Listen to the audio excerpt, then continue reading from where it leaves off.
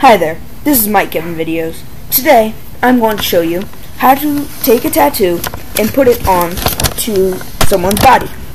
Okay, so what you're first going to want to do is go and get your tattoo. I've found these tattoos that I like, and I'm just going to get the square selection tool and copy this. And copy, and then X out of that, because we're done with that one. Now, second, what we're going to want to do is on the picture that we want to put the tattoo on, we are going to want to open our Layers tab. You can do this by Control L, just like that, or Windows, Dockable Dialogues, Layers. Okay?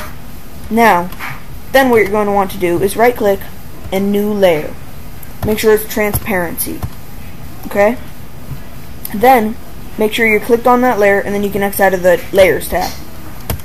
Then, what you're going to want to do is paste that, and push layer, scale layer.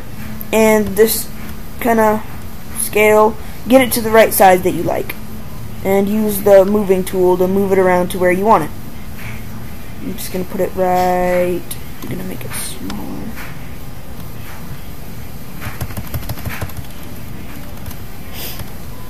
Okay, and just like that. But now, look at that. I mean, you can see the white behind it. So open back up your Layers tab, click on the new layer, click Mode, and change that mode from normal to multiply. And now you can kind of see it. But, I mean, what tattoo is that dark? So kind of bring it down, bring the opacity down just a little bit until you get like a tattoo-ish look. And there you go, you kind of have a tattoo. Now let's say that you want to have it across these straps right here.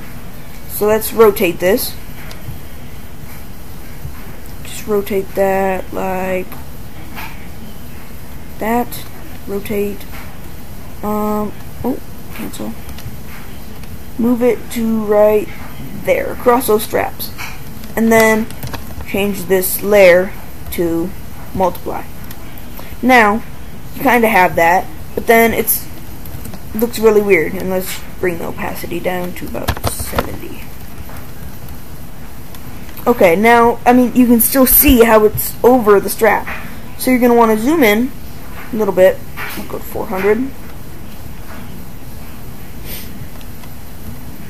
And just take your eraser and kind of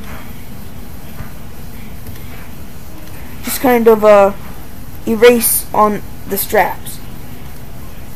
Then you get kind of a look that makes it look like it's under it.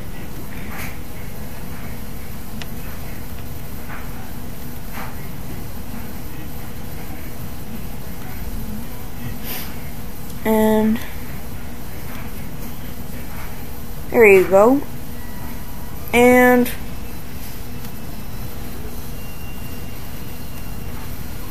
bring it back up, and then you got yourself a tattoo. It's pretty simple. It's not very hard, and yeah. So, and you can change it around to play with that. Okay. Well, thanks, and have a good day. I hope you liked this tutorial.